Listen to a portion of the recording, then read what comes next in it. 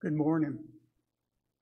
It is good to see everyone here this morning. We also welcome those who are viewing online. Of course, we're going to continue our series this morning with Jeff Miller. And if you've missed the first two lessons, you've missed some very interesting information, let me tell you. One quick thing, the PTP 365 recommendation for this week is from Mike Hickson, Learning from the Prayer Life of Jesus. And this is a very good lesson. I would strongly suggest that we view it. Before I turn it over to Jeff, let's go to our Father in prayer. Our most holy and righteous Heavenly Father, we come before you at this hour, so thankful for this opportunity that we have to study from your word and to worship you. We pray, Father, that everything we do here this morning will be in accordance with thy will. Father, we're so very thankful for Jesus, so thankful for his love for us and that he was willing to come and to die on that cross for us. And Father, we thank you for your love for us in sending him. And Father, we're so thankful for that forgiveness of sins that we have through his cleansing blood, and we ask you for that forgiveness. Father, we're thankful for the church and wherever she's meeting in this world this morning. We pray that you will bless her and watch over her, protect her, especially in areas where persecution and oppression has taken place. May she always be the light of the truth of your word. And we pray especially for this congregation that we can hold fast to that truth. Father, we pray for our members who are dealing with health issues, that you would heal them according to your will. Comfort those who are bereaved, Father. Father, we pray now as we enter into a study that we can find the truth of your word and that we can apply those truths to our lives and live accordingly. Thank you once again for Jesus. In his name I pray. Amen.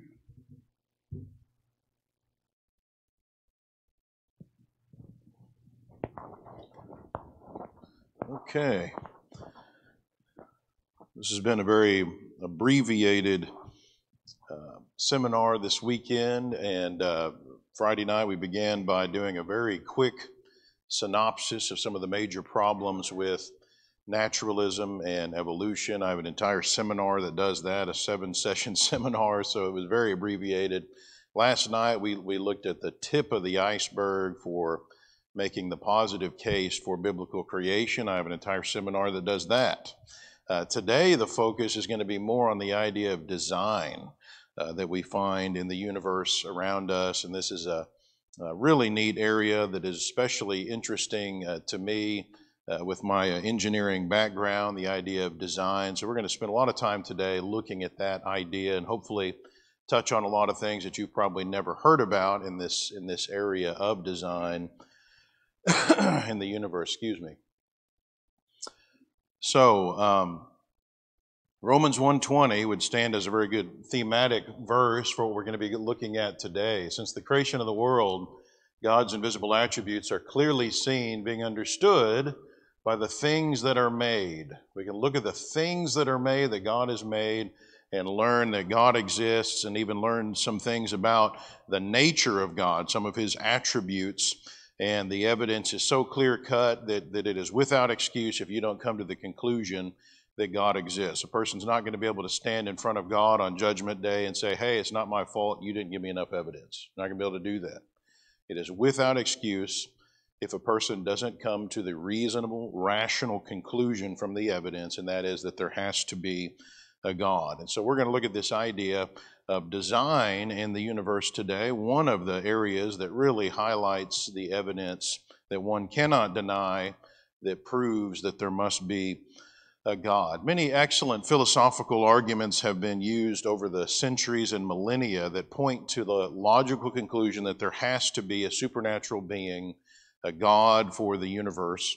And these are arguments which, fight though the atheist might, continue to stand as testaments for the existence of a God. Blair Scott of American Atheists said, concerning these classical arguments, he said the theological arguments have not changed much over thousands of years. He said this in a debate with Kyle Butt, who works with us at Apologetics Press, and he intended that to be kind of a jab and a scoff at theists. But really, he's right.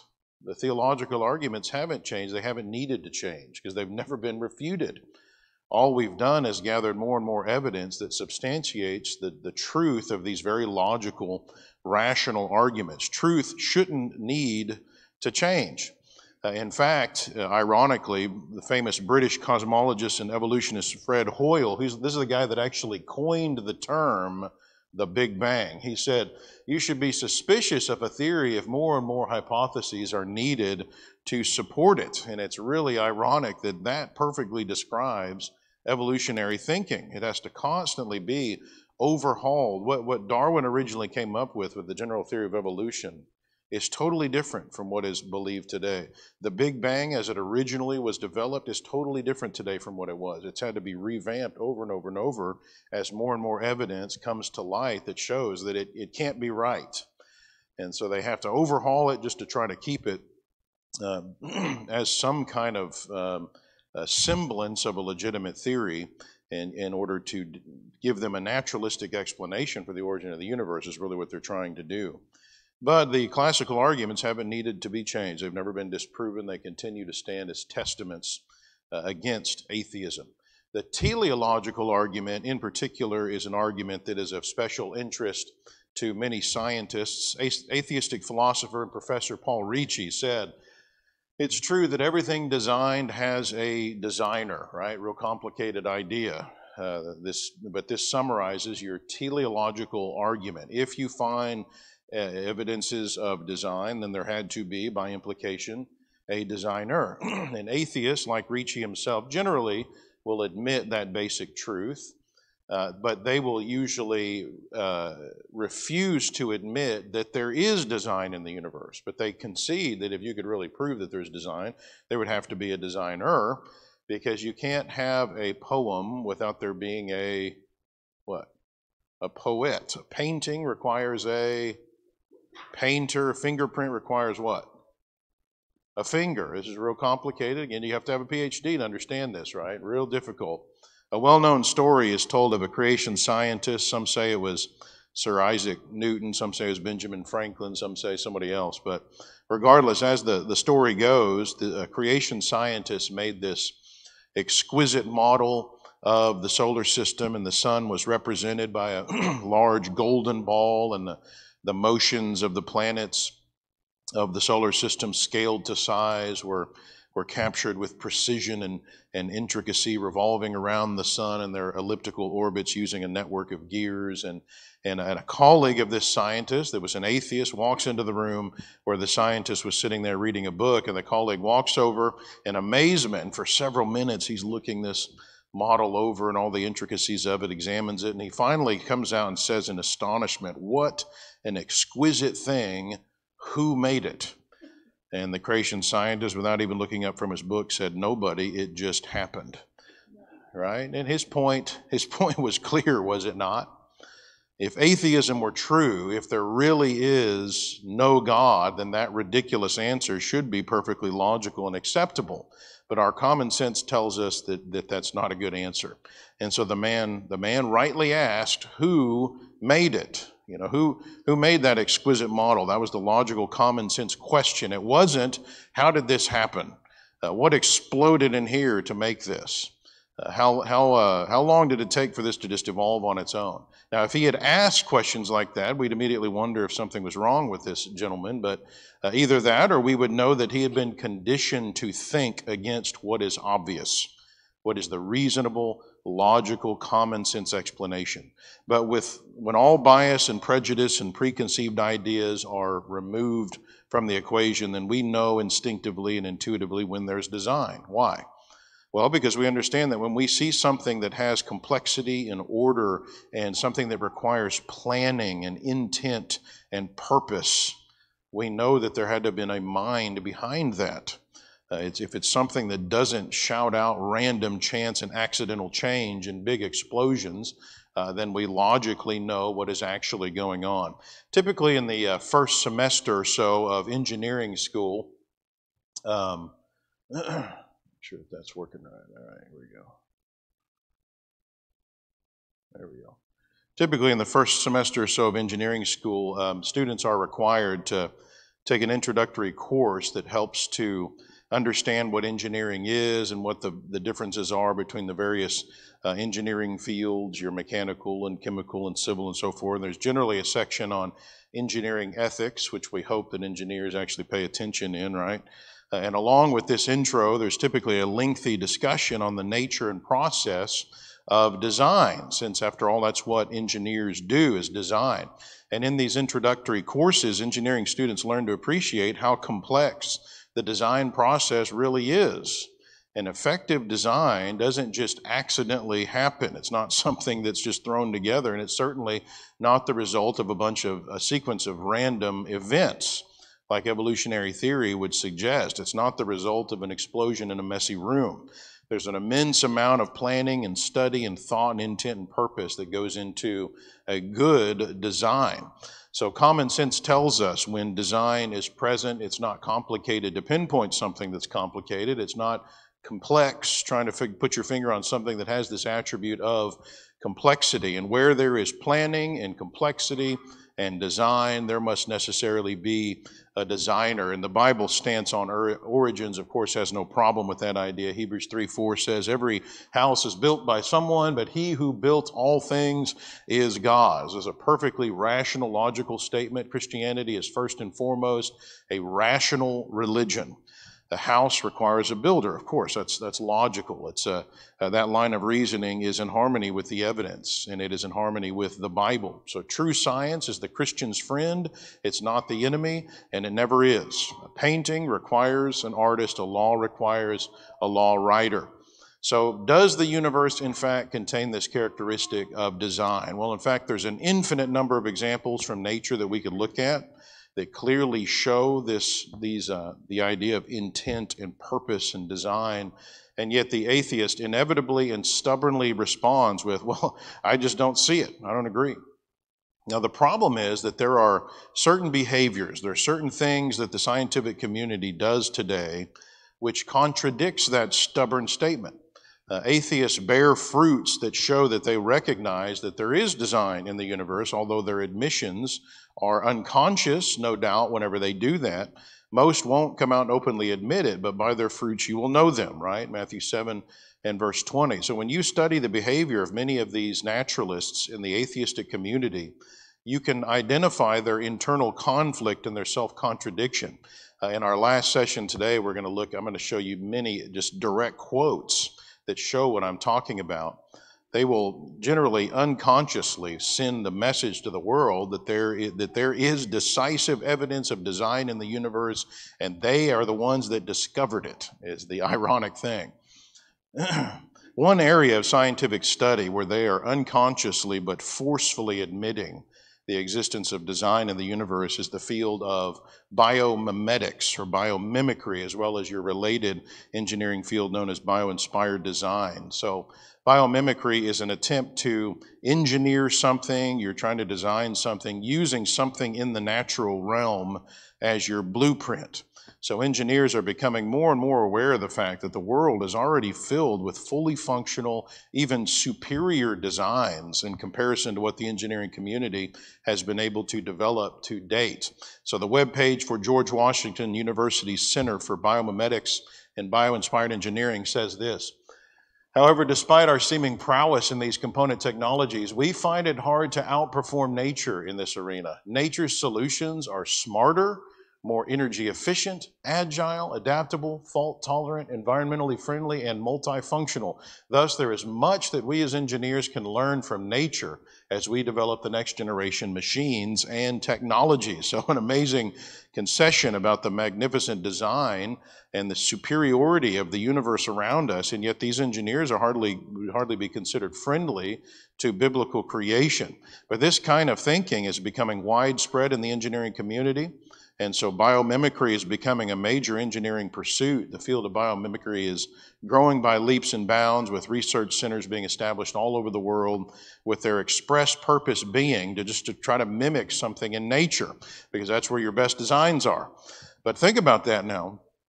The whole field of biomimicry is actually a tacit concession by the scientific community that nature exhibits design. Engineers are the designers of the scientific community. When engineers engage in biomimicry, we're endorsing the concept that there is design in nature. It would be totally senseless and a dangerous thing to do to try to design something by trying to mimic something that is actually just random and chaotic and accidental. And so for your highly educated, brilliant designers of the scientific community to copy nature proves that nature must be much more highly educated and brilliant than they are. Whatever happened in nature to make these amazing designs are not the product of accidents. So let's take a few moments and look at some of the recent examples of how engineers are bowing to the superior design that is inherent in nature. As fish swim, they create a vortice in their wake, a churning behind them as water reacts to the fish movement. And amazingly, engineers are discovering that schools of fish actually will take advantage of these vortices as they swim in order to reduce the amount of energy that they have to use as they swim, kind of like how race cars will use drafting in a long race. Well, engineers from Caltech are now taking advantage of this feature. They're designing vertical axis wind farms using spatial arrangements from schools of fish in order to improve their efficiency. So the instinctive way that fish are able to swim in such an effective way in their schools clearly shows brilliant design. Why else would these designers want to mimic that ability? Another amazing example, engineers are more and more coming to the realization that insects function amazingly well when you consider that their brains carry less than like 0.01% as many neurons as do human brains. So their ability to maneuver, especially flying insects, is unequaled by engineers today. So one of the insect features that engineers have recently discovered is that many of them are equipped with a sophisticated engineering sensor that helps the insect to keep track of its orientation and stay upright while it is flying. Ocelli are small eyes located on the heads of various kinds of insects. These are eyes that are in addition to the larger compound eyes that you can see more easily, and therefore you usually think about them as the insect's eyes. Your compound eyes are associated with insect vision, but many of these flying insects in particular have these ocelli in addition to their compound eyes.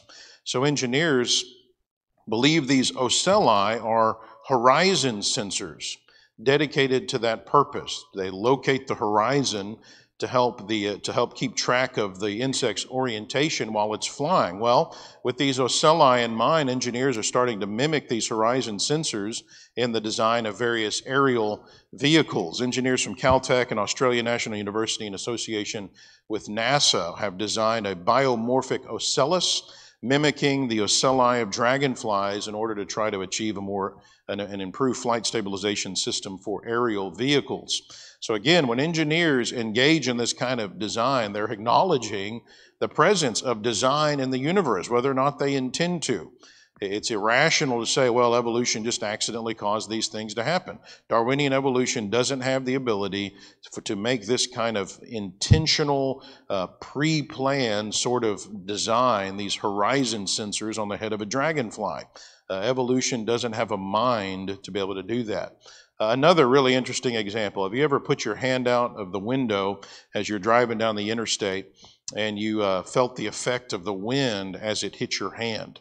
Maybe you tilt your hand in different ways and you observe the way that the wind will push your hand. And so this is as you tilted it, you probably noticed that your hand will lift at different speeds based on your angle, the angle of your hand. Well, this is the same kind of principle that's used in helicopter and wind turbine blades. And you may have noticed that if you tilted your hand too far, the wind all of a sudden just hit it in a funny way. It would no longer lift your hand. It would make it drop, or it would throw it in a funny way. And this is a kind of stalling that occurs with blades, and it can be a major problem for any devices that use blades. Well, some scientists realized, and they figured out humpback whales don't have this problem with their blades, so to speak. They can tilt their fins at aggressive angles as they swim without this stalling problem happening so much and without creating too much drag. And that allows them to change their depth and orientation in the water very quickly so they can catch fast prey. So engineers went to work trying to figure out what in the world is allowing this kind of maneuvering, and what they found is amazing. Notice on the fin of this whale, there are these bumps, funny little ridges called tubercles. Here's another close-up of that. So scientists at a company known as Whale Power, located in Toronto, Canada, figured out that these tubercles have something to do with the maneuverability of the whale, although engineers don't even totally understand yet what is going on. So the company published work in 2004 showing that blades or fins designed with bumps like the tubercles on humpback whale fins pushes the stall angle on blades back by as much as 40%. And so the new blade design is reported by Popular Mechanics to increase the annual production of electrical power by wind farms by 20%. All right, so again, can anyone honestly deny that the universe has superior design features? Again, engineers still don't even totally understand what all's going on here. And so to claim that a feature like this just accidentally happened without a purpose in mind, like atheistic evolution would suggest, is simply, it would be a blind faith to say that. You'd have to have a blind faith to just say that that just accidentally happened. Another project going on at Caltech. The engineers there are studying the mechanics of animal swimming and flying, and in trying to design vehicles that'll propel themselves in the way that some of these creatures can in the world around us. The engineers have realized that animals are able to achieve an amazing degree of stealth and energy efficiency, and they're able to maneuver in a way that we just haven't been able to compete with by trying to design our own robots. So the Caltech engineers are analyzing how, for example, jellyfish and squid are able to do that, and we're trying to design water vehicles that use that same kind of movement. In engineering, this is called pulsed jet propulsion, because they're finding that this sort of movement actually reduces underwater vehicle energy consumption by up to 30%. So sounds like the jellyfish must have been pretty well designed, logically, enough to be mimicked by the engineering community. Another example, trees were designed to sway so that the force that is created by wind shearing, especially at the top of the tree, won't cause the tree to just rip up out of the ground or fall over. And so this swaying feature allows some of that wind force to be dissipated, to be spread out. Well, you may have already known that skyscrapers today are designed mimicking this swaying feature. And the amount of sway that you see in skyscrapers is a matter of design, but the swaying feature is critical, especially in the very tall skyscrapers, especially as they are designing them taller and taller.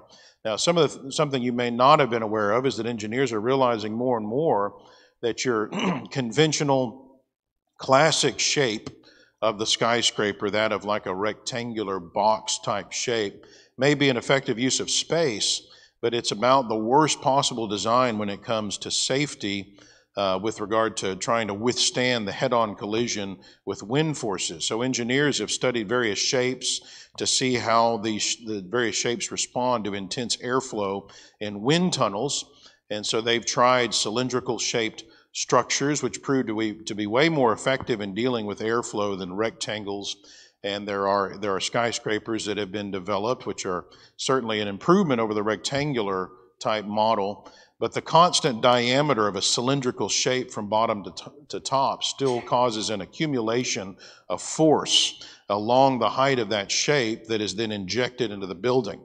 And that might not be as big a deal if you're talking about a lower height building, but as you get taller and taller buildings, that accumulation of force can get pretty significant, especially in your particularly windy areas of the world. So engineers are now realizing that a cone shape actually eliminates the problem of force accumulation, and there are now skyscrapers starting to be built which use more that idea, kind of a cone shape with a larger diameter towards the bottom of the skyscrapers.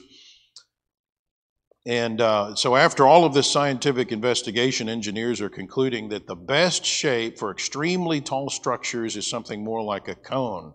And guess what? Have you ever noticed that trees tend to have a cone-like shape to them? So think about the design of the tree trunk, for example. They're not rectangular, which would be pretty poor design for withstanding wind. They're closer to cylindrical, which is better, but if they're a very stiff wood, they're generally not totally cylindrical. Now, a telephone pole is cylindrical. You've got a constant diameter going on from bottom to top, but trees tend to be wider at the bottom and narrower towards the top, even if just slightly at times, but still has a little bit of a cone-like shape.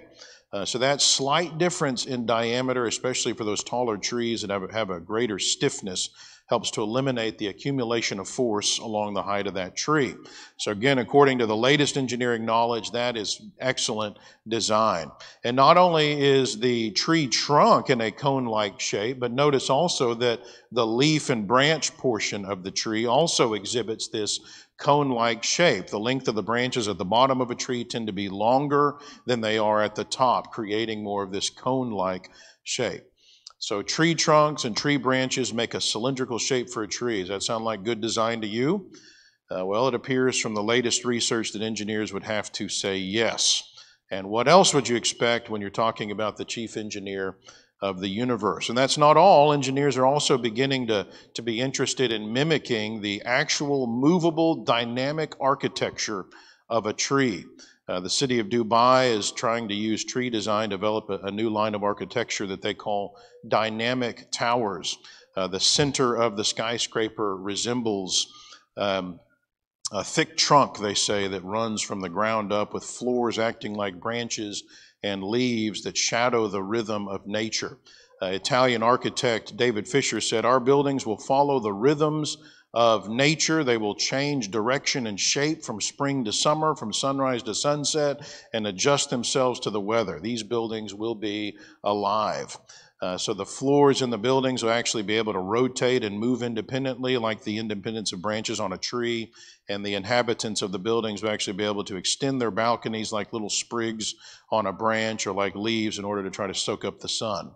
And so notice this is a whole new level of biomimicry. So engineers equipped with the latest in technological knowledge are turning to the trees to try to mimic their movement, their shape, and their architecture in the design of skyscrapers. So again, you have to ask, if nature doesn't exhibit design and intent and planning, then why are so many engineers using it as a blueprint for their latest designs?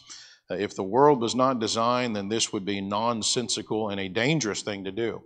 Another example, you might have heard about the camera and its many similarities to the human eye. The Time Life Science Library Series volume on the body said the eye operates on the same principle as the camera, the only machine directly modeled on a sense organ. So the camera was a product of biomimicry. It was actually designed after studying the human eye. But what you may not have realized about the camera is the latest engineering research that is taking that camera step even further now. Engineers have mimicked the size and even the shape of the human eye, trying to make cameras rather than just the inner workings of the eye. They're actually trying to get the whole architecture of the eye. And here's what they're being able to do. Scientists at the University of Illinois at Urbana-Champaign and Northwestern University have developed a camera that mimics the curves of the human retina. And so this camera shown on the screen here looks like the human eye in its shape. So what did they find out when they designed a camera that mimics the human eye? Well, the camera can take wide-angle pictures without distortion, just like the human eye can. So how could anyone honestly say that such a thing just accidentally happened? This is, again, clear evidence of design and purpose and intent in the human eye qualities which indicate the presence of a designer, a mind behind the product. So biomimicry, attempting to copy nature, great idea, but in some cases it's impossible. We just don't have the knowledge or understanding to even mimic the complexity that we're seeing in nature. So some engineers are saying, well, let's forget trying to copy it, it's too hard. Let's just see if we can harness it. Let's see if we can control it. So enter the discipline of bio-robot or animal cyborg development. These are animals that have been equipped with technology for the purpose of controlling or guiding them. So an insect neurobiologist, John Hildebrand from the University of Arizona in Tucson, involved in cyborg research. Here's what he said. There's a long history of trying to develop micro-robots that could be sent out as autonomous devices, but I think many engineers have realized that they can't improve on Mother Nature. So instead of trying to just mimic nature, his research involves just trying to control it. And of course, his statement's irrational. It doesn't make sense to attribute Mother Nature with designing something because she doesn't even have a mind, of course. She's not even really a she. But statements like that show that engineers have trouble looking at nature and not seeing evidence of a mind behind it. It's just a logical thing. Again, it's without excuse to say that there is no designer. Now, one of the ways that animals are being controlled today is by implanting electronics into animal bodies, like particularly in the brain. And those electronics are then used to manipulate the movements and the behaviors of the creature. So cyborg research and experimentation using brain electrodes has been going on since the 1950s when Jose Delgado of Yale University implanted electrodes into the brains of bulls to stimulate the hypothalamus area of the brain for control purposes. You can actually still see some of his videos on YouTube. So since then, the list of remotely controlled animals that, which by the way, so the bull would charge and he'd push this button and then it would just stop mid-charge as it's coming at him. So pretty cool videos. But since then, his list of, the list of remotely controlled animals that use electrode implantation has grown a lot. And it includes, for example, sharks, especially your spiny dogfish, rats. The University of Florida in Gainesville has even used rats for locating humans during search and rescue missions. Imagine being stuck under a building that's collapsed and rats are coming in to you anyway. But they also are using rats for explosives detection. Monkeys are being controlled with electrode implantation, as you'd expect. Mice as well as chimpanzees are being used. Frogs have been implanted, as well as pigeons and cats and macaques, and the list could be a lot bigger. It's been a bit since I've looked into the latest on that. As creepy as it may sound, cockroaches, I think they should all die. But you can imagine what good spies cockroaches would be, equipped with miniature cameras, sneaking into the White House or whatever. It'd be kind of... Cornell University, the University of California at Berkeley, University of Michigan, and Arizona State University at Tempe have worked on developing flying insect cyborgs, including your hawk moth and green June beetle. So each one of these instances of cyborg development constitutes a stamp of endorsement by the engineering community that the Earth and its tenets are designed. Whether or not they intend to do that, they are tacitly acknowledging that. We just can't compete with what is already around us. Non-invasive remote creature control projects are underway as well, where instead of actually implanting something into the brain of a creature, the creature is controlled in some other way from the outside of its body. So for example, MIT has used virtual fencing with GPS to track and herd cows using sound cues and shock reinforcement to keep cows within a certain area. And there's starting to be more interest in the idea of remotely controlling canines also. Engineers are realizing that dogs can travel over a variety of terrains way more efficiently than humans can in many cases, or even particularly robots. And they're already naturally equipped with an arsenal of engineering sensors that give them the ability to detect and locate things that robots don't even have the ability to detect and locate yet. We just can't compete. And because dogs have these abilities, many of the goals that are a problem for robots or man-made vehicles aren't a problem for canines. And so they're excellent at guarding territories and carrying out search and rescue missions and guiding the visually impaired. They have an amazing sense of smell that makes them able to detect the presence of explosives, narcotics, tobacco, pipeline leaks, and retail contraband. They're being used for that, and even cell phones and bed bugs. Well, since engineers haven't yet developed a good robotic solution to be able to mimic the amazing abilities of the canine, and we may not ever be able to, the U.S. Office of Naval Research funded a project to develop a solution. The Canine Detection and Research Institute at Auburn trained dogs to be able to detect explosives, and then they trained the dogs to be able to respond to tones and vibrations that were sent by remote control to a vest that is on the dog. It was using a Wii remote.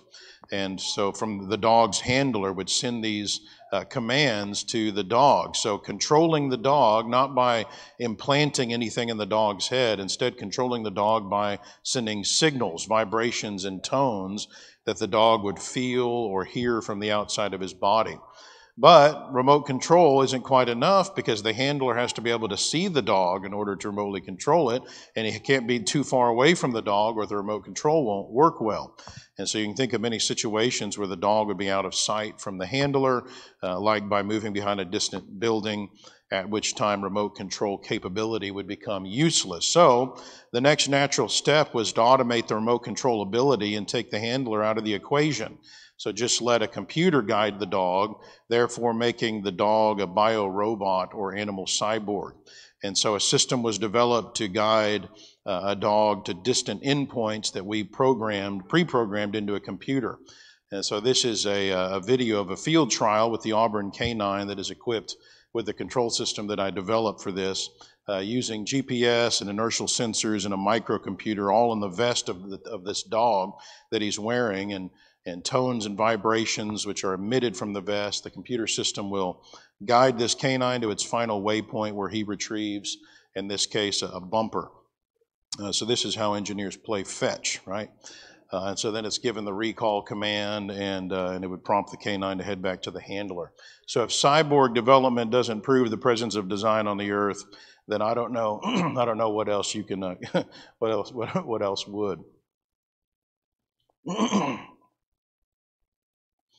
So people designed by the designer, design based on the designer's designs, while at the same time claiming that those designs are not designed. That's a mouthful, isn't it? So engineers are forced to borrow from God's design portfolio, typically in this day and age, plagiarizing him, copying his work, not giving him due credit for his designs. So atheists, of course, give God no credit for the designs they're ripping off from him. Just because it's God that a person is stealing from, does that make it acceptable? Kind of makes it a little worse, doesn't it? The atheist development of biorobots is just as unethical whenever they don't give, it's design pirating when they don't give credit to God. The ethical approach, of course, would be, as an engineer, to get copyright permission for using God's designs by accepting his authorship of the designs in nature and then studying the terms of use that he has given to us and submitting to those terms, staying within the bounds of the permissions he's granted. And the Bible does talk about that. And then after studying and submitting to those terms of use, God should be given due credit for his design. Psalm 29:2, give unto the Lord the glory due his name. So engineers, unable to match the designs of God, are forced to try to mimic them. What a testament to the greatness of the chief engineer's designs. We may be able to try to fix some of the damage that has been done to the earth by humans due to the entrance of sin and due to all the entropy in the world. But in the words of John Hildebrand, who I quoted earlier, we just can't improve on what is already out there. The truth is clear evidence of design and planning and intent. And as the teleological argument says, where there is design, there must be a designer. God did not leave himself without witness. Acts 14:17. His invisible attributes are clearly seen when we examine the things that he made, so much so that they're without excuse. Romans 1 and verse 20. So rather than plagiarizing him, let all designers know that the one who designed and built all things is God. Hebrews 3 and verse 4. So I wanted to remind you again, if you haven't had a chance to check out the AP materials back there in the back, be sure to do that. We're responsible as Christians for arming ourselves so that we're ready to give a defense at any time. All Christians are commanded by God to be apologists. Somebody contacted our office one time and said, "Man, I really appreciate what you guys do, but I've got one bone to pick with you. I don't think I don't like what your company is called. I don't think you guys should be going around apologizing to everybody for what you're doing." We got a little bit of an ignorance problem in our society today, just a little. So we had to explain. No, the apologetics comes from the Greek word for defense. It's apologia that is behind that word. All Christians are supposed to be apologists. We're supposed to be ready to give a defense. And so thankfully, Apologetics Press was established 40 years ago or so. And the idea is that Christians just don't have time to do the kind of research that is necessary to stay on top of the latest things that Satan is throwing out there that we're having to deal with in society. We got other things to do. And so there's this organization that with the goal being to get people that know enough about this stuff to get out there and do the research for you. We try to package it in a way where you can take that and have it in your library, learn this stuff for yourself, make sure your children know this stuff, and make sure that you're ready to talk to other people about these things. We're supposed to be sure to be ready to teach this stuff anytime. We're supposed to be contending earnestly for the faith, and that's the goal of what we're trying to do. We want to get this stuff to you as easily as possible and communicate it in a way where you can take this and use it on your own in defending the truth. So I encourage you to make sure you look over the few things I have remaining back there and see if there's anything you need for your library. And we've got catalogs back there. We got a website because we have hundreds of products now that you need to get involved in looking at, making sure you have what you need. Times are different now in the church than they were 100 years ago.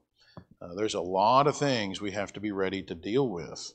And you got to make sure at a moment's notice to be able to defend the truth, even if it's in some strange, obscure thing. You never would. I was teaching a college class at my congregation on apologetics, and I took some time to teach about string theory and the multiverse, which we're going to actually look at a little bit in our last session too.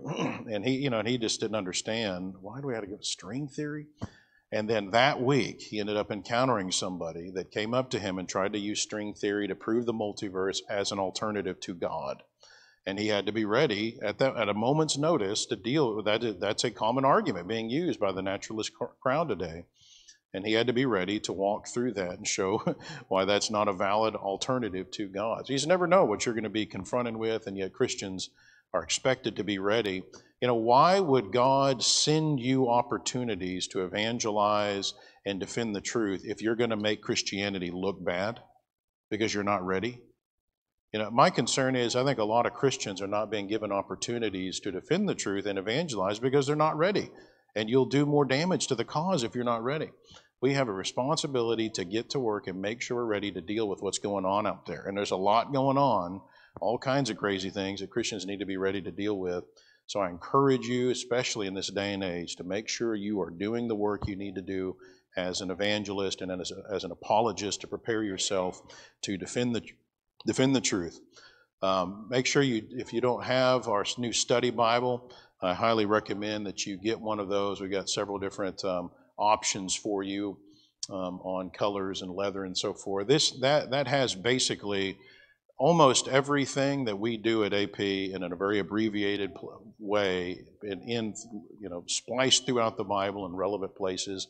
So if a college student had this and brought it to school with them, there's not many things they'll encounter that they won't be ready to deal with as long as they know where to look in this Bible. So be sure to check that out and get a copy of that for yourself, any young people that you know of, so that they and you are ready to defend the truth. All right, thank you very much for your attention. In our worship hour, we're going to look at some other powerful evidences of design that are in your body right now as we speak, that you'll be feeling today.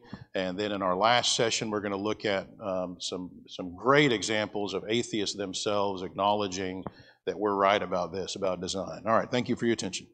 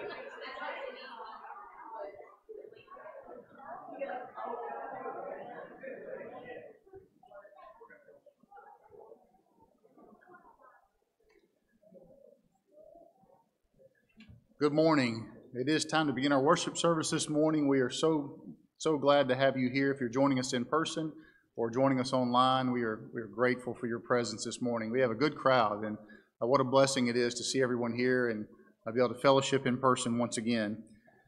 Do have a few announcements we'll make this morning, and as a reminder, we'll have updates on our prayer concern and sick list at the end of services this morning. If you're not aware, we have a seminar with Brother Jeff Miller that is ongoing today. It does conclude this afternoon. Dr. Miller will speak today during our Bible study and morning worship, of course, and then our 1:30 service. So if you are planning to stay with us, and I hope that you are, we will break for lunch at the end of the morning worship service. We will return at 1:30 and wrap up the seminar at 1:30. There will be no 6 p.m. service tonight.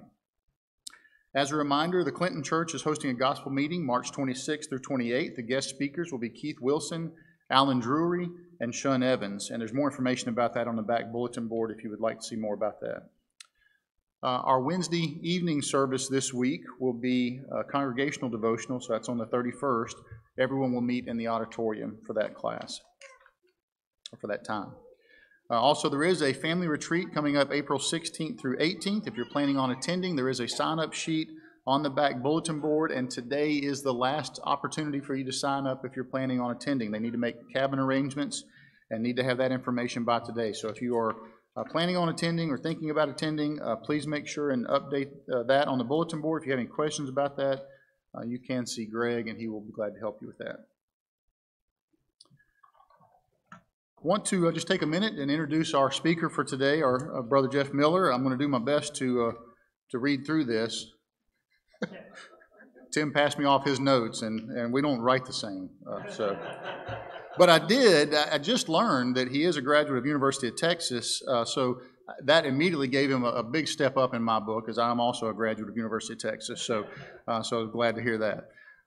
Brother Jeff Miller is very well qualified to speak on the areas of science and the Bible and the harmony of science and the Bible.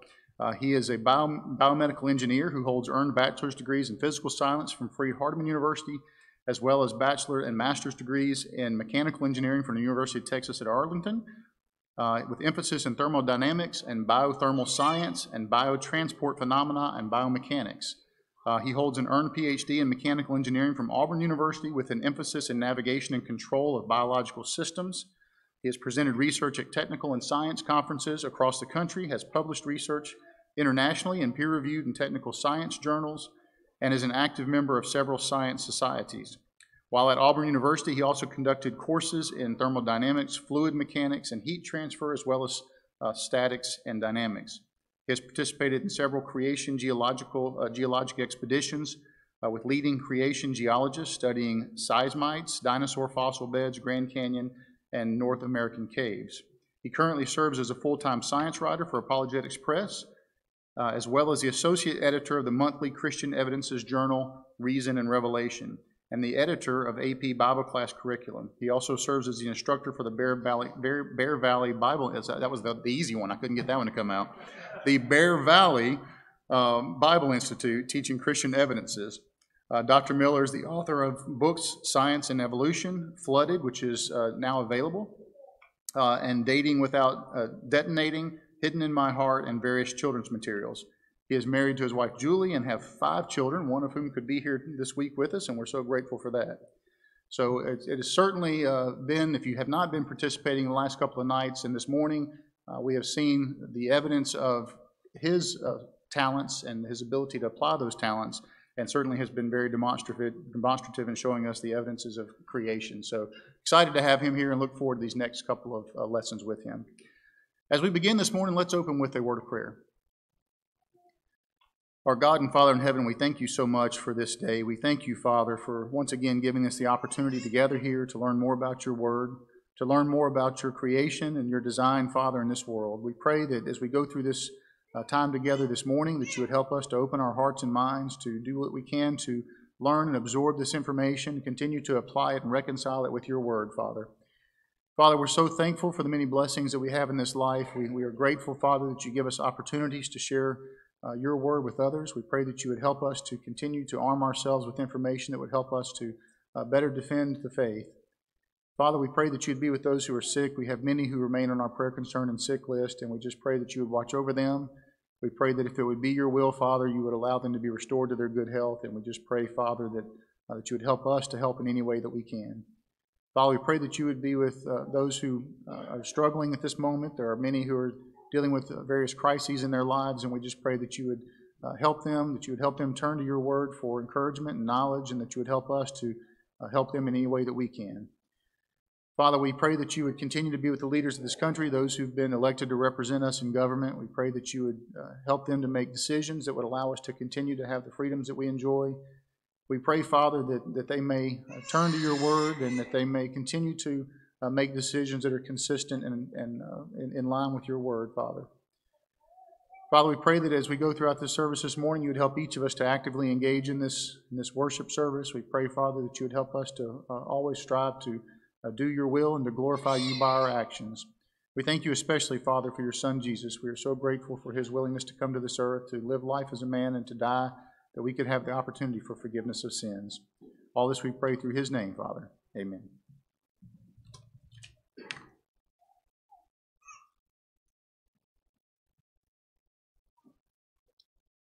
First song will be number 300. Praise him, Jesus our blessed Redeemer. Sing, oh, what is wonderful love proclaim. Hail him, righteous angels sing glory. Strength and honor give to his holy name. Like a shepherd, Jesus will guard his children. In his arms he carries them all day long.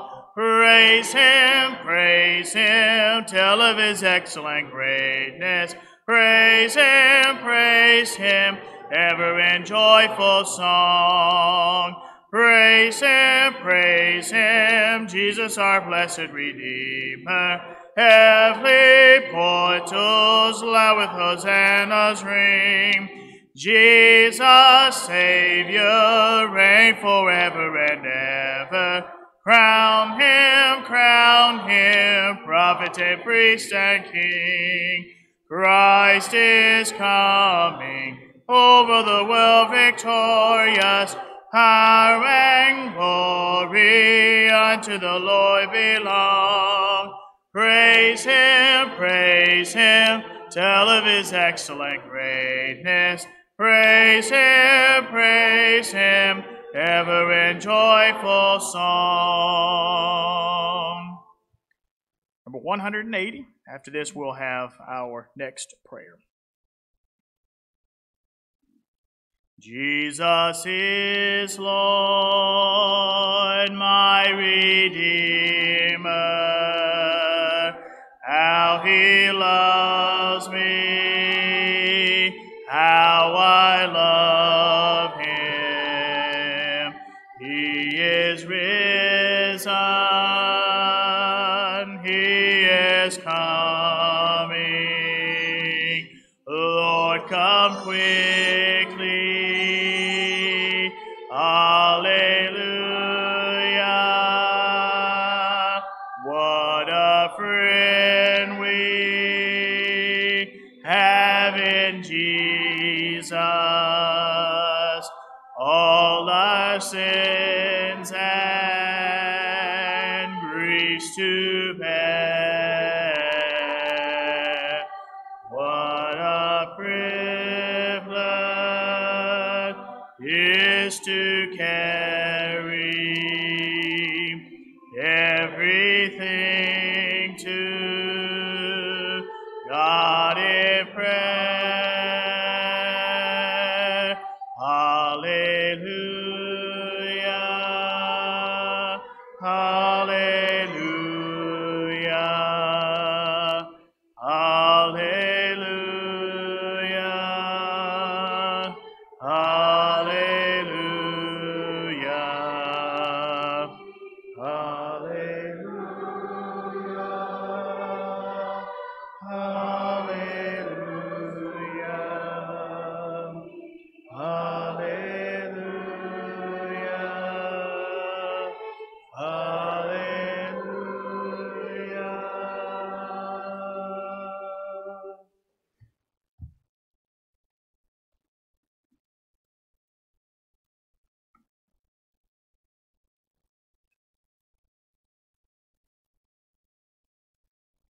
Would you bow with me?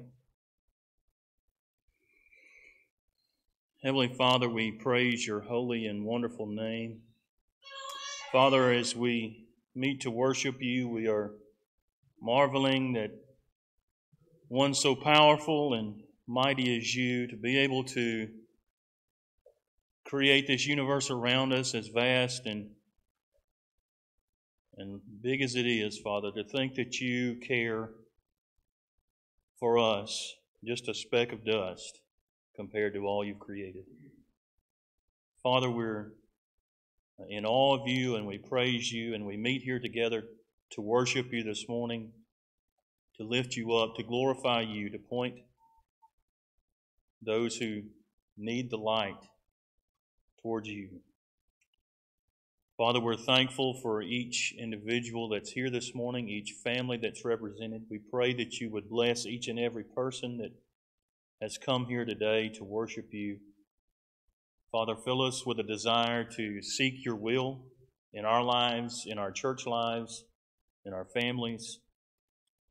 Help us be the light in the darkness for the world around us to see, as we are your hands and feet, as we bring the light of the gospel into the darkness. Father, we pray that you would bless this time of worship together. We pray that you would be with us as we lift praises to your name, as we bring our petitions before you in prayer. Father, as we listen to the speaker, Father, we pray that you would help him to speak the words from your word and from his heart that will help us to be encouraged, help us to grow in our faith, and help us to be about your mission in our lives. All these things we pray in Jesus' name. Amen.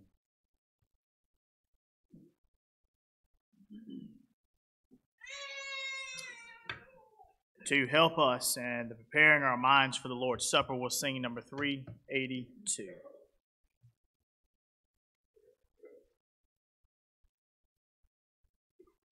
Why did my Savior come to earth and to the humble go? Why did he choose a lowly birth? Because he loved me so. He loved me so. He loved me so. He gave his precious life for me, because he loved me so. Why did he drink the bitter cup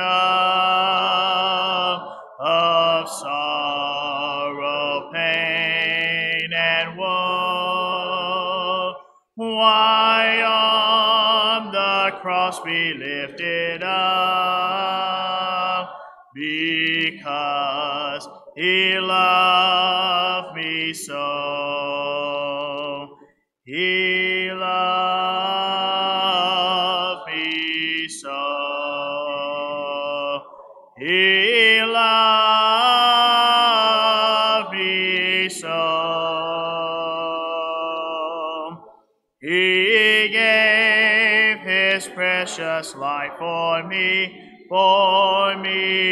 because he loved me so. Till Jesus comes, I'll sing his praise,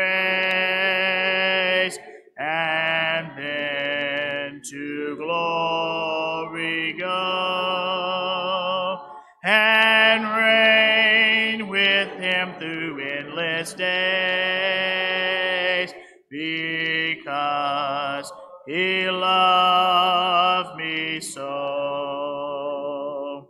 He loved me so.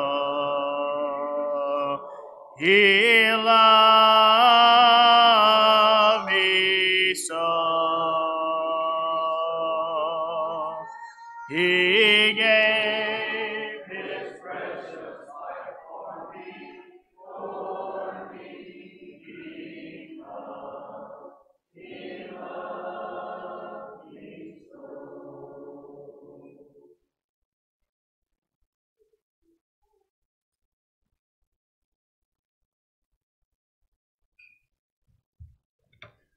We just sung the song, Why Did Jesus Come to Earth?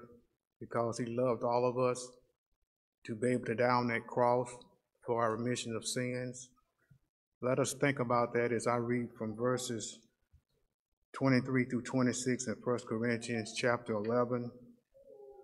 For I received from the Lord that which I also delivered to you, that the Lord Jesus on the same night in which he was betrayed took bread, and when he had given thanks, he broke it and said, Take, eat, this is my body, which is broken for you. Do this in remembrance of me. In the same manner he also took the cup after supper, saying, This is the cup in the new covenant in my blood. This do as often as you drink it in remembrance of me. For as often as you eat this bread and drink this cup, you proclaim the Lord's death till he comes. Let us pray for the bread. Father, with art in heaven, we are thankful that we have the opportunity to take the time to remember what you did on our behalf on that cruel cross of Calvary by sacrificing your body for our remission of sins. Pray that we may take the bread in a manner that's pleasing in our sight. For I see things in Jesus Christ's name, amen.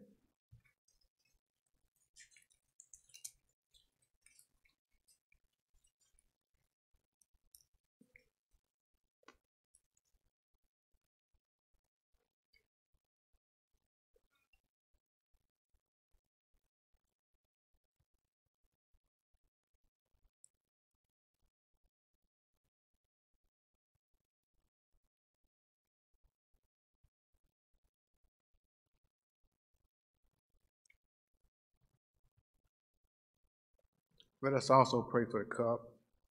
Again, Lord, we approach your throne of grace, thanking you for your only begotten Son, that again he shedded his blood in order that we may have life eternally. Again, let us look and examine ourselves and pray that we are doing things according to thy will. For these things in Jesus Christ's name, amen.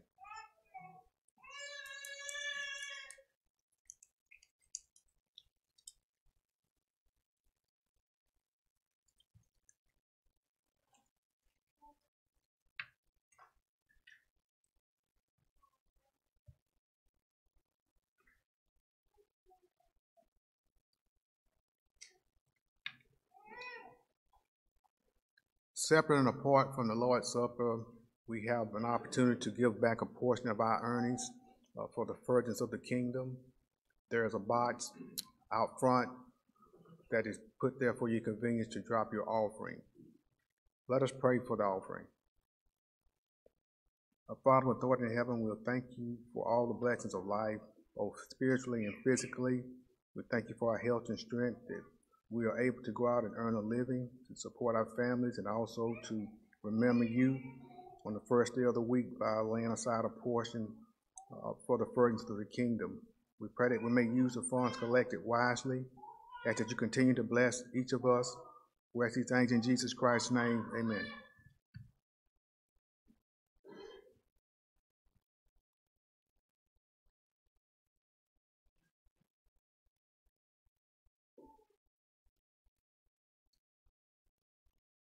The invitation song for today will be number 948 after our speaker is done. Before our speaker comes, we're going to sing number 594. If you'll stand as we sing this song. Live for Jesus, oh my brother, his disciple ever be. Render not to any other what alone the Lord should be. Live for Jesus, live for Jesus, give him all thou hast to give. On the cross the world's Redeemer gave his life that thou mightst live. Live for Jesus in life's morning, at the noontide hour be his. And at eve when day is turning, and inherit endless bliss. Live for Jesus, give him all thou hast to give. On the cross the world's Redeemer gave his life that thou mightst live. Please be seated.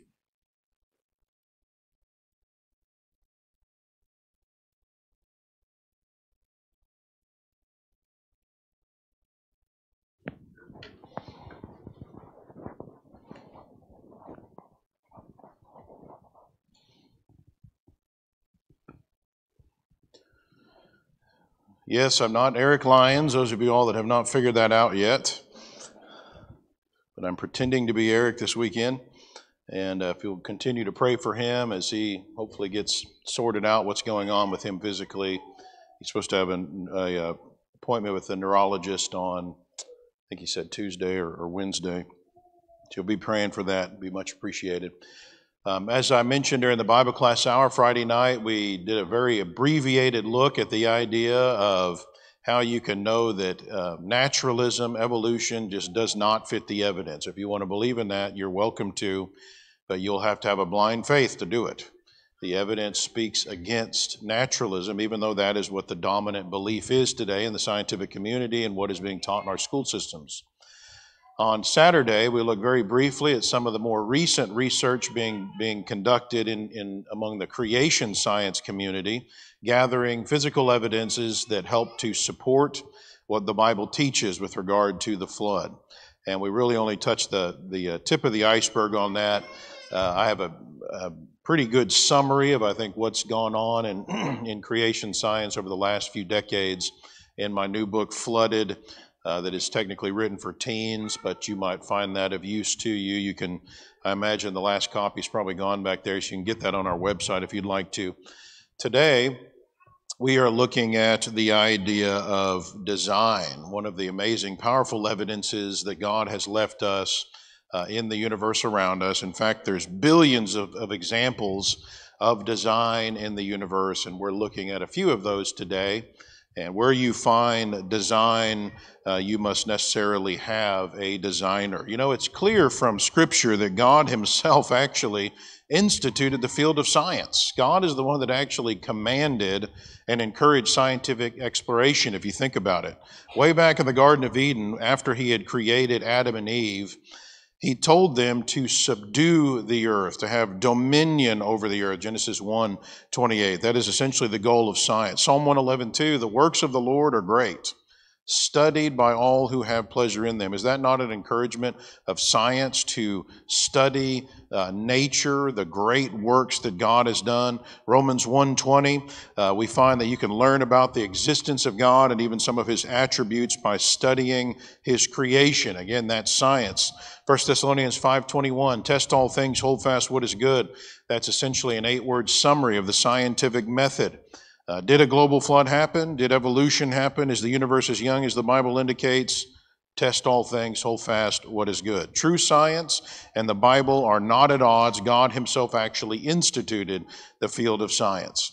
Another fascinating verse with major implications for humans, especially as it relates to science, would be this Romans 1:20, and we've been digging into that some this morning. The idea that since the creation of the world, God's invisible attributes are clearly understood by the things that are made, the things that God has made.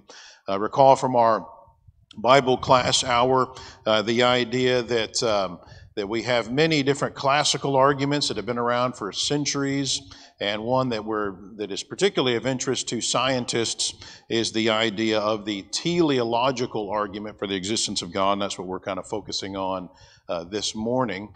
Recall this statement from atheist Paul Ricci. It's true that everything designed has a designer. If you can find clear-cut evidence of design, you know there had to be a designer.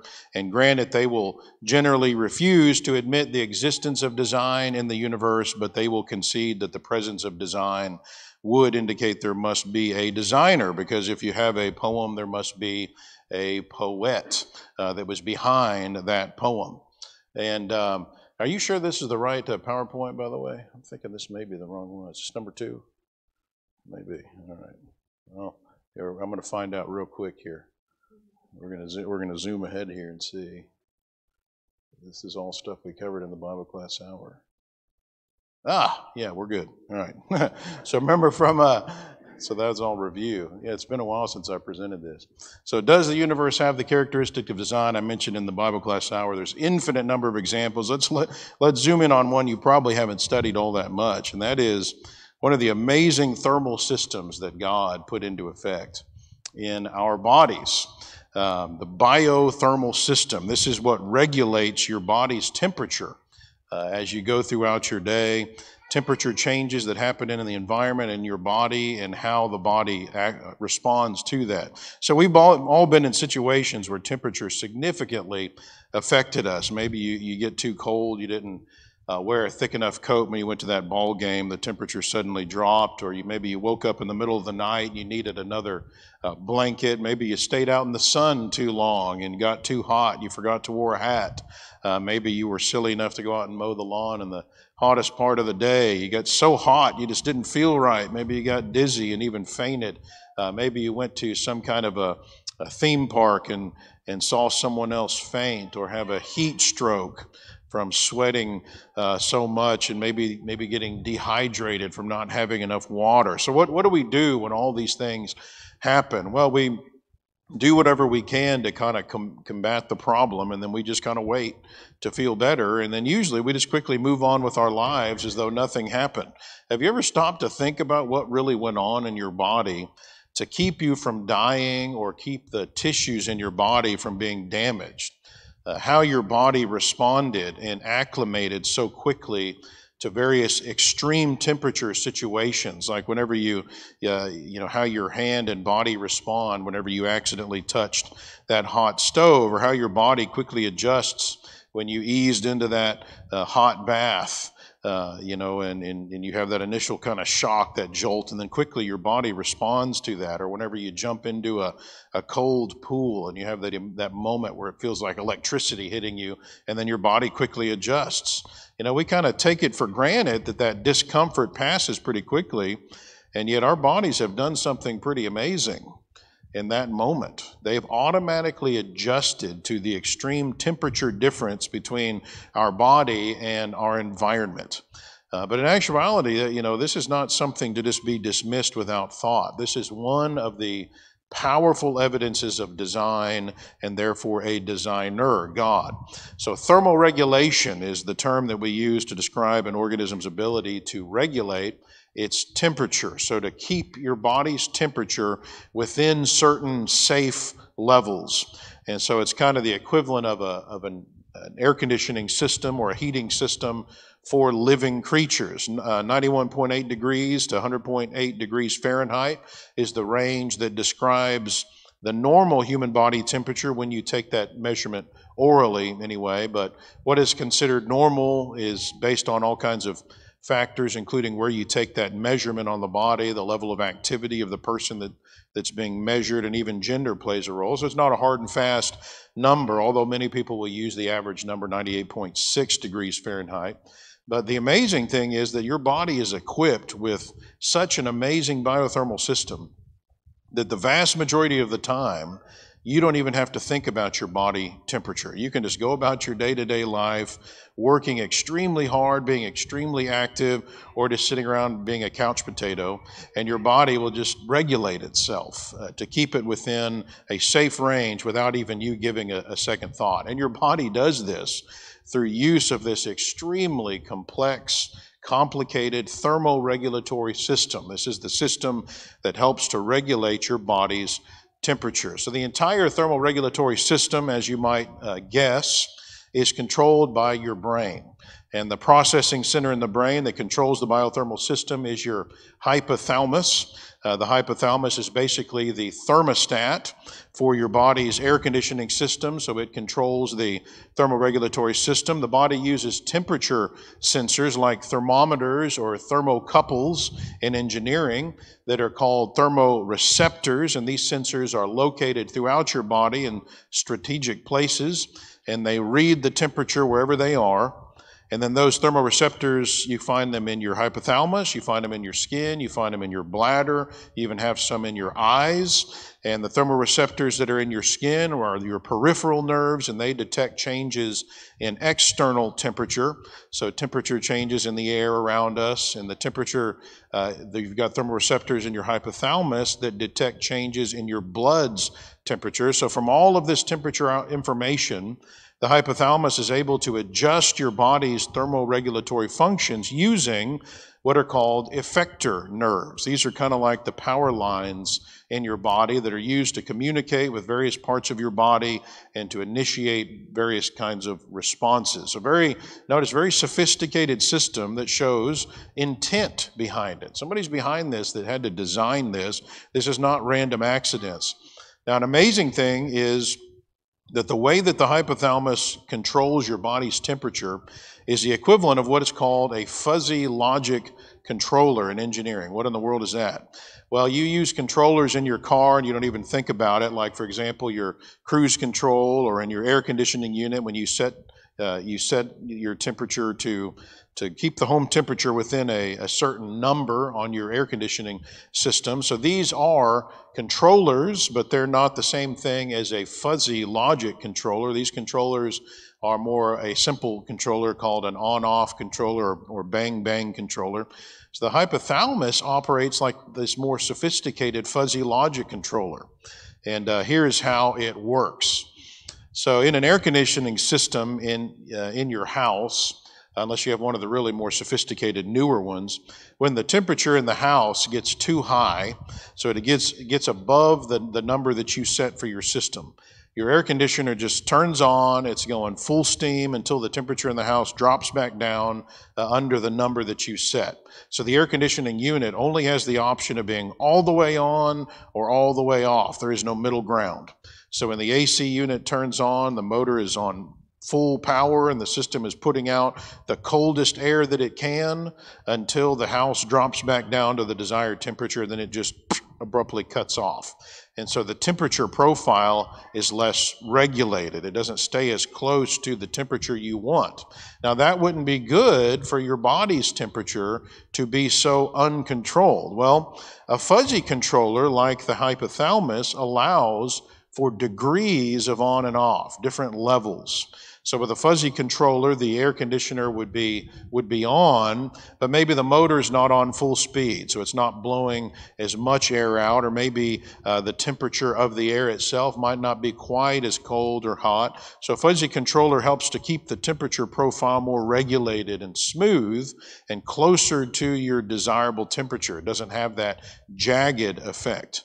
And that's important because if your body's temperature gets too far away from the desired temperature, you'll be in danger. And so we'll discuss that more in a little bit. Now, amazingly, the hypothalamus uses these sophisticated this sophisticated temperature control. If your body gets too hot, the hypothalamus doesn't just turn the temperature control system on full power, which would be a waste of energy. It varies its response based on the temperature. So it'll produce more sweat or swell certain blood vessels more if you're extremely hot than it would if you're just a little bit warm.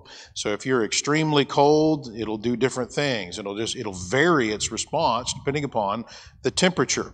So the hypothalamus allows for different levels of response like a fuzzy logic controller would. All right, now, in engineering, we design these controllers. Fuzzy logic controllers, like the hypothalamus, by definition, are designed. They require intent and purpose. If you have a control system, there must be an engineer that designed it, according to the evidence. The hypothalamus is a control system, so it requires an engineer to have designed it. So how could the hypothalamus, equipped with complex engineering elements, just randomly evolve accidentally by chance? So the hypothalamus, the thermostat for the human body's thermoregulatory system, is decisive evidence of intent, purpose, and design. All right, another feature of the human biothermal system, this is part of your interior portion of the biothermal system. Did you know that shivering is an actually very important intentional part of the thermoregulatory system? So as you get colder, your hypothalamus sends the message to your muscles and tells them, all right, I want you to start shaking. So that increased use of muscles leads to increased metabolism. So more calorie burning and therefore more heat production. Also, you've got friction there going on and heat production from that, from the muscles contacting that surrounding tissues. It'll help to warm them up. So those tissues surrounding those shivering muscles are warmed up. Again, does this sound like an accident, or does it sound like there was a mind and planning behind this system? There's what's called vasodilation and vasoconstriction, very fascinating parts of the biothermal system. So when the temperature sensors in your skin, your thermoreceptors that are there in your skin, when they send the message to the hypothalamus and say, hey, it's getting too hot over here. So the hypothalamus will send a message to those blood vessels that are close to the skin, and the message tells those blood vessels to swell or dilate. So that swelling allows warm blood to flow to those areas that are closest to the skin, which is why you'll tend to look reddish and flushed when you get hot. So then, while that warm blood is closer to the surface, more body heat can be released into the air from that warm blood since it's closer to the surface. Okay, so when you're cold, the hypothalamus does the opposite. It sends a message to those vessels telling them to contract, and therefore keeping more of the warm blood further away from the exterior part of your body so that body heat isn't released as easy. And at the same time, the warm blood is pulled in towards your vital organs that you need to survive. And so if the temperature stays too low for too long, your vital organs are given preference over your outer organs that you can technically live without. So the safety of your fingers and hands and toes and feet, the tip of your nose, your ears, those are sacrificed for the safety of your vital organs. Right, now step back and think, how in the world did a feature like that just accidentally happen? That's very sophisticated planning to make sure that preference is given to your vital organs. Blood vessel contraction and dilation is another powerful example of purpose. Then there's blood viscosity. When you get cold, blood actually becomes thicker. It becomes more viscous. And so the blood flow rate will tend to decrease. And this results in less heat loss through the veins. When you get hot, blood becomes thinner. It becomes less viscous, and the blood flow rate will tend to increase according to Poisson's equation. So vasodilation, vasoconstriction, thermal control of blood viscosity, all amazing design features of your thermoregulatory feature. And then there's body fat, which serves as insulation, helping heat to stay inside our bodies. Now, the interesting thing about that is that during the winter months, when it's colder, we tend to gain body fat. We gain more insulation. Now, that may tend to make us feel kind of bad about ourselves in this day and age, but in areas of the world where people don't have the luxury of heating systems and lots of extra blankets and clothes, then that tendency to get fat in the winter can be pretty handy. So why do we gain fat? Well, for one, we tend to be less active in the winter than in the summer, and so there's going to be naturally a gain of fat from that. But also physiologically, we know that the brain chemical serotonin affects your mood and it affects your appetite. So scientists have discovered that serotonin is at its lowest levels in your brain during the winter and on dark, cooler days. On sunny days, the serotonin tends to be higher. So in order to boost serotonin on the colder days, your body will tend to have cravings for sugary, starchy foods. So those foods help boost serotonin by increasing insulin, which pushes tryptophan into the brain, which in turn initiates the building of serotonin. The serotonin boost in the hypothalamus then enhances your thermoregulatory system in response to the cold temperatures, and at the same time, you gain fat from the carbs, which helps to insulate your body from the cold. All right, another characteristic of body fat that shows purpose and design and planning. Scientists know that statistically women tend to have more body fat than men. So women are fatties. On average, y'all paying attention out there? Look, I'm just giving you the science here, so don't. Men tend to have about 17% body fat. Women have about 6% more on average. Why is that? Why do women have more fat? Well, it's partially due to physiological reasons, the female anatomy being different. But one reason I would argue is for protection. Women are statistically and in harmony with 1 Peter 3:7 smaller, tend to be a weaker vessel than men, and therefore in need of physical protection, and fat can help provide a cushioning to protect vital organs if a woman is struck or falls. But from a thermal point of view, the extra fat in women helps to provide them with more heat insulation for heat retention, since women on average historically tend to be naturally less physically active and therefore have less heat generation from muscle movement.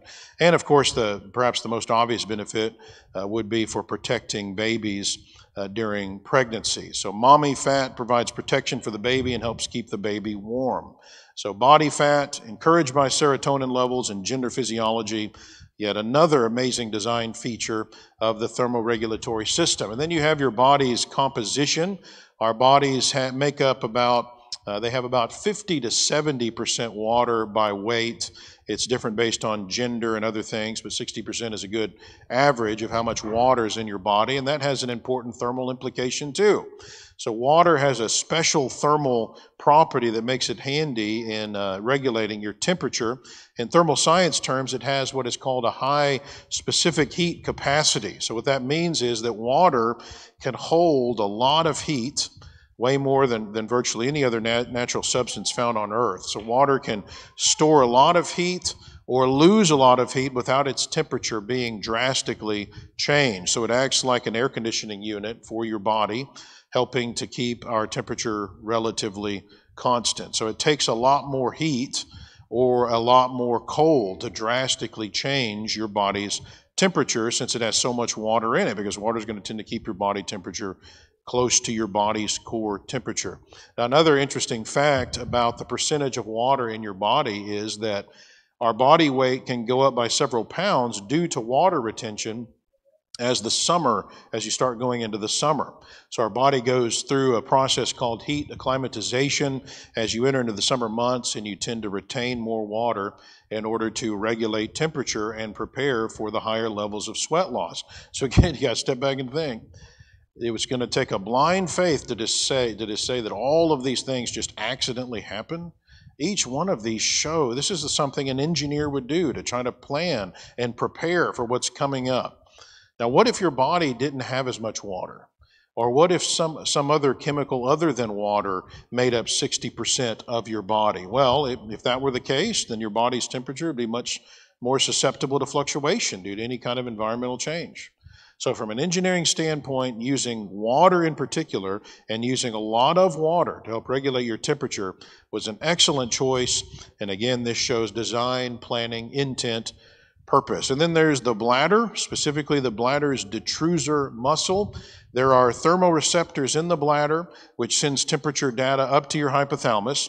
As the temperature of your bladder drops due to being cold, a bladder cooling reflex is triggered in the hypothalamus, and the message is sent back down to the detrusor muscle on the bladder, telling it to contract.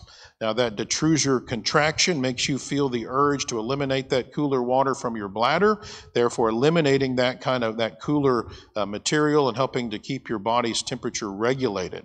Those of you that were eating with us last night saw my son Campbell having to run to the bathroom like 3 times because he drank so much Dr. Pepper and was really cold. His detrusor muscle was pushing on that bladder. So how in the world does a system like this happen by accident? That makes no sense. It's irrational to say that can happen. Again, you can believe it if you want to, but you just need to understand you're being irrational. You have a blind faith to think that can happen. The logical conclusion from that is there is an engineer for the body. When you look at this without bias, that is common sense. It is rational. Now, as I said towards the beginning, you have your interior thermal regulation, but then there's features of your body that are more on the exterior of your body that also help to regulate your temperature. So as we move into the exterior department, you have your skin, And on your skin, you have hair, which is considered by evolutionists, at least they used to consider it more of a vestigial organ. So evolutionists believe that hair was a leftover organ from our supposed ape-like ancestors, and now we don't really need it. It just hadn't been eliminated from our physiology. But we know that hair serves many purposes, including being an alarm system. So it's a tripwire that will alert you to things that may be on your skin, potentially dangerous things. Hair also serves as a lubricant.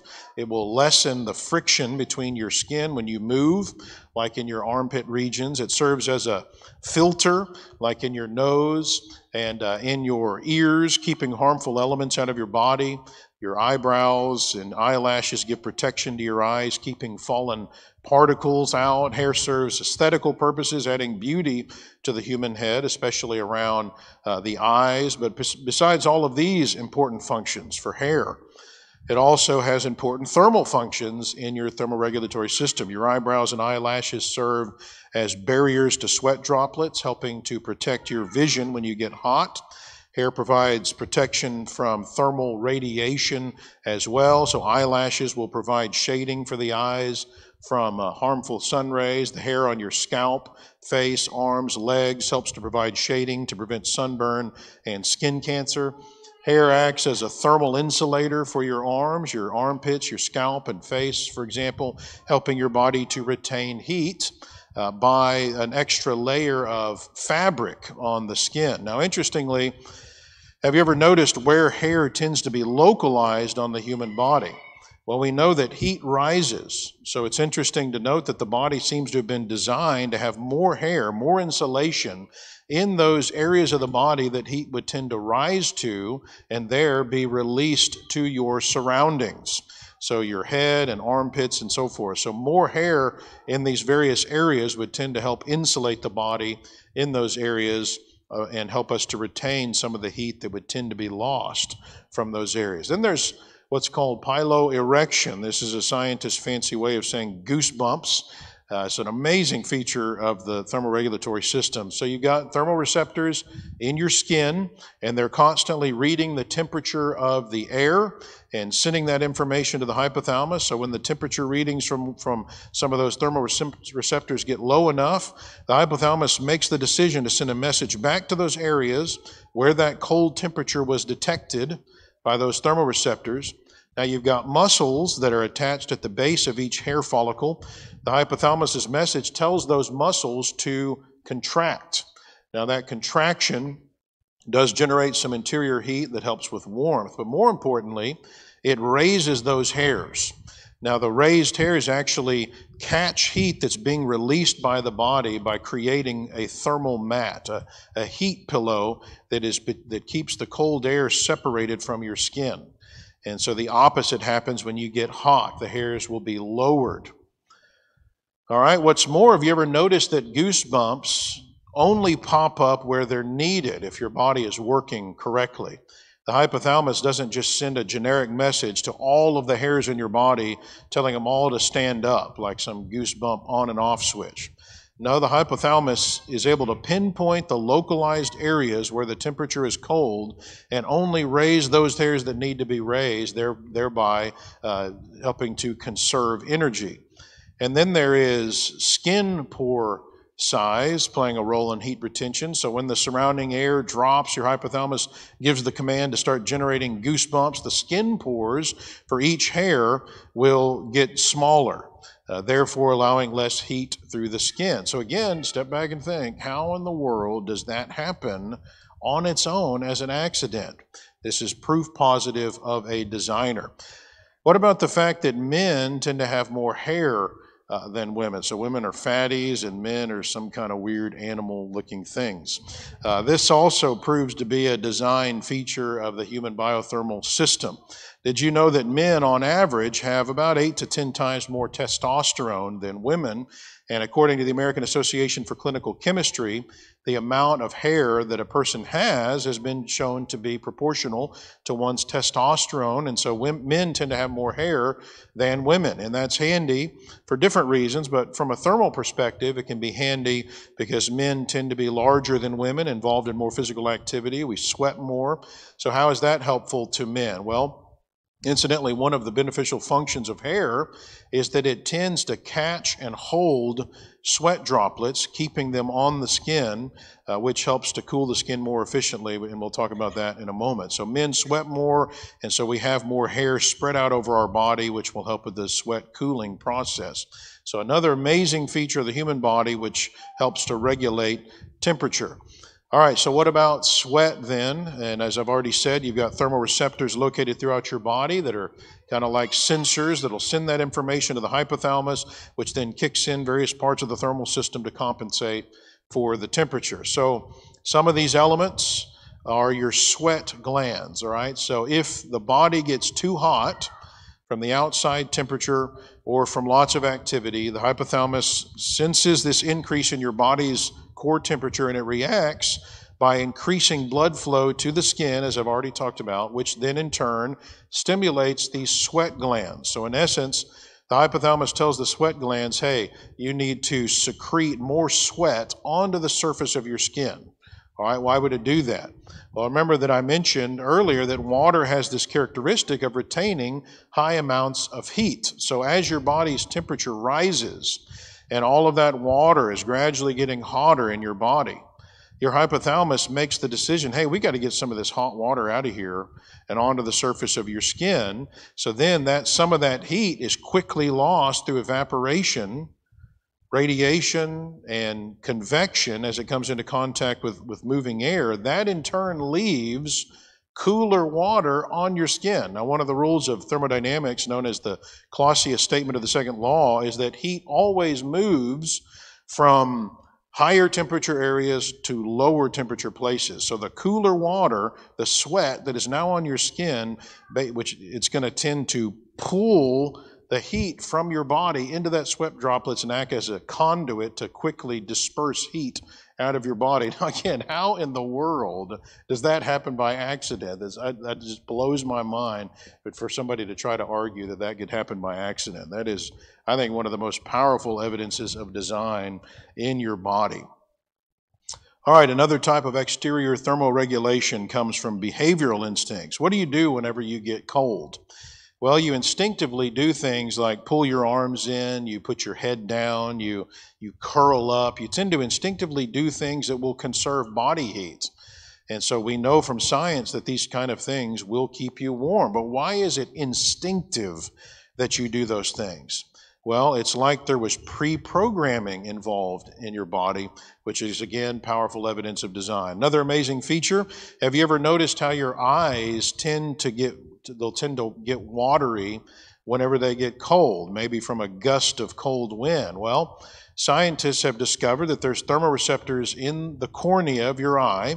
So as the cornea thermoreceptors read the temperature of your eyes, they tell the hypothalamus, hey, it's getting cold. The hypothalamus tells the tear ducts, all right, let's generate some tears. So hot fluids from within your body being dumped onto your eyes.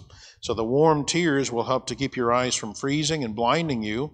And they also are equipped with a little bit of salt content, which is also going to make it where they're much less likely to freeze. So even the composition of the tears is another design feature.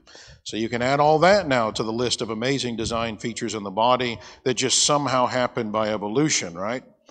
So we could go on and on looking at just the thermal side of your body. I've only touched the hem of the garment. You could talk about how your body deals with thermal damage from sunburn and blisters and so forth, or how thermal therapy can be used in healing the body. But let's just step back and think about some implications of what we've looked at briefly here. There is no way that these features could be the result of random processes. They show intent, they show purpose, they show design. But beyond that, think about this. If your body were not able to regulate your temperature with the amazing degree of accuracy that it does, the result would be quickly catastrophic. So if your temperature deviates just 2 degrees from its normal temperature, then your health can be in serious danger. And if your temperature deviates just 5 degrees from normal, the consequences could be deadly. So think about that. 5 degrees? That's not very much. So that means the human body's biothermal system has to be very effective in quickly responding to temperature fluctuations before your temperature gets very far from your core temperature. And its mechanisms have to be very effective in warding off heat and cold. The thermoregulatory system has to be extremely well designed in order to keep us alive. Hyperthermia will result if your temperature gets too high. Hyperthermia occurs when your body is producing or absorbing more heat than it can in fact regulate, and that usually happens at temperatures above 101 degrees Fahrenheit. So if your temperature climbs above 104, it'll be life-threatening. Brain damage will likely occur. Hypothermia results if your temperature is too low, around 95 degrees Fahrenheit, and these conditions, as you know, can be deadly. So if your body temperature moves into these deadly ranges and stays there for more than really just a few minutes, then you can have severe damage and or death. And so your thermoregulatory system is constantly at work, even this moment, trying to prevent these dangerous conditions from happening. So think about that. If evolution were true, then why didn't hypothermia and hyperthermia quickly kill off all human beings and their ancestors long before the bodies could have evolved this extremely complicated system that keeps your temperature so precisely regulated? If our thermoregulatory system were not intact at this very moment, every one of us would quickly die. The surrounding temperature in here is what, 72 degrees Fahrenheit or so, and our temperature is around 98.6. So without our regulatory system, our temperature is going to want to move towards that 72 degrees, which would be fatal. So how could macroevolution evolve the entire biothermal system in the time span required to keep us alive? How could random chance even produce a system like that at all? Such a complex system, much less do it in the time span that would be required to keep humans alive. How could the temperature sensors of the body, the thermoreceptors that are located throughout the body in strategic places, how could they evolve quickly enough? How could the communication lines between those thermoreceptors and the hypothalamus, your effector nerves, how could they evolve and evolve in time to prevent death? How could the hypothalamus evolve the thermostat capabilities that it has to take the temperature readings from the thermoreceptors, respond by sending messages along those specific design pathways to your muscles and to your sweat glands and your eyes and your bladder, producing tears on the eyes to protect them? How could evolution account for the temperature sensors in your bladder and their ability to determine what the temperature even is down there? How could evolution account for the power line of communication between the bladder and the hypothalamus? So think about what use would a partially formed effector nerve have that didn't already connect the two? It'd be pointless. The effector nerve had to already be completely formed and installed from the very beginning. How could evolution cause the temperature sensors to then read that temperature, to know what to do with it, to send that information along these power lines, and then the hypothalamus has to know what to do with that information, to know whether that's a dangerous thing or not, and know whether or not it needed to send a message back to the bladder, specifically to the detrusor muscle, and tell it to contract, urging your body to eliminate that colder liquid. How in the world could it do that? How could the hypothalamus evolve the ability to induce shivering and sweating and metabolic rate fluctuations? We didn't even talk about that. Dilation and constriction of blood vessels. How could it even do that, much less know that it should do those things, and only at certain times? Constricting skin pores and making goosebumps, and only the skin pores that need to be constricted. So even only just one of those skin pores, with its complex system, including hair and muscles, it is an amazing feat of engineering design, much less the millions that are found all over your body. These things shout out design, intent, purpose, strategy, not random chance. The scientific evidence indicates that design is the logical choice for how the human body got here and in the universe. But design requires planning, and planning requires intent, and intent requires thinking, and thinking requires a mind, and naturalistic models do not have a mind. Evolutionary theory is based purely on randomness and chaos and accident. So God, the super mind behind the universe, the chief engineer, clearly created the human body. You know, No wonder David said, Psalm 139:14, I will praise you, for I am fearfully and wonderfully made. Marvelous are your works, and that my soul knows very well. And the more we study the human body, the more we have to admit. That is an understatement. It is an understatement. You have to just want to be a naturalist, regardless of the evidence, in order to reject the idea of a God. It's no wonder Romans 1:20 says it is without excuse if you don't come to the conclusion that there is a God. If you're rational and you let the evidence speak, you will inevitably come to the existence of a God. As I've talked about in other sessions, you can have to take the next step. How do you know which God? Well, you can study the Bible and find out the Bible is the only book that has characteristics that are beyond the ability of humans to have been able to create it. It has divine characteristics, many different features that humans just would not have been able to do. And so then it's a matter of figuring out, well, what does the Bible teach? What does God expect from me? He expects me to follow the evidence where it leads, come to the conclusion that Jesus is the Son of God, as the Bible teaches, turn from your sins in repentance, confess Christ with your mouth, and then the hardest part that ironically everybody in Christendom just about seems to have a problem with, the idea of baptism.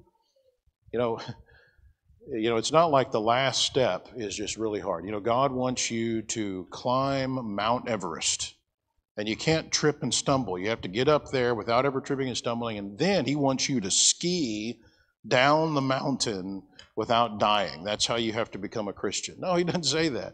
It's ironically the easiest part of the process. You don't even do anything. It's the person that's dipping you into the water that does all the work. And of course, what matters is what is in your mind when let's say Brother West and I get into the swimming pool and we start wrestling, and he dunks me under the water. Well, I've been baptized, I've been immersed, I've been dipped, I've been plunged, which is what the meaning of the word is. But what goes on in your mind at the point of baptism is essential in order for it to be the baptism that the Bible talks about.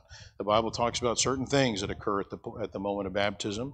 That's the point at which you're saved, Mark 16:16. That's the point at which you're clothed with Christ, Galatians 3:27. You're added to the church, Acts 2:47. That is the point that you receive remission of sins, Acts 2:38. That is the point at which you are making the decision to submit to the authority of God, Matthew 28:18-20. That is when you're putting yourself under God's authority instead of yourself. So many things that the Bible says happens at that point. You got to understand what those things are and then follow through and do it. And then after that, you have to be perfect the rest of your life. You can never sin again, or that's it, right? No, God doesn't even expect you to be perfect. He expects you to try your hardest. And as you have trouble with sin, you're going to have trouble with sin. And if you think that you don't, then you're a liar, according to 1 John 1. You're going to struggle with sin. And so what you have to do after that is you're just trying to constantly repent and make things right. You're trying to live life in such a way that you are walking in the light. You're not walking out of the light. You're trying to stay in the light. You're in a constant state of repentance. You're always trying to repent, make things right. And as long as you do that, you're faithful to the end, you can receive that crown of life that God says you'll be able to get, and all those who do that along with you. Revelation 2:10. Be faithful, even if it means you die for doing so. And that feels a little bit more closer to home these days, doesn't it? That you might die for a position that you hold. You might get imprisoned for that. There's lots of things that we all, I'm sure, are feeling a little bit more skittish about teaching about.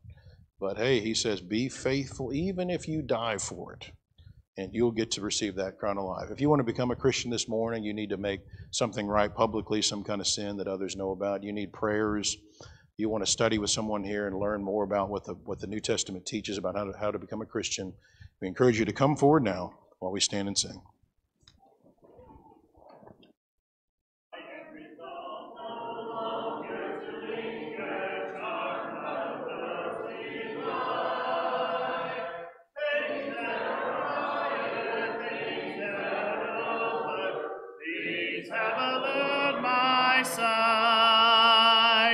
I will hasten to Him, hasten so glad and free.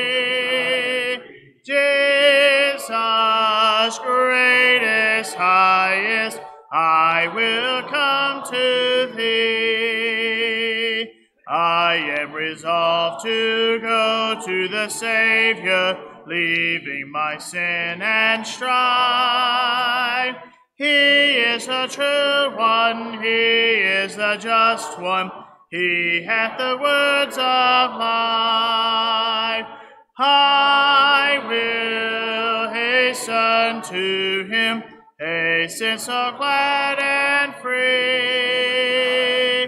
Jesus, greatest, highest, I will come to thee. I am resolved to enter the kingdom, leaving the path of sin. Friends may oppose me, foes may beset me, still will I enter in. I will hasten to him, hasten so glad and free. Jesus, greatest, highest, I will come to thee. Please be seated.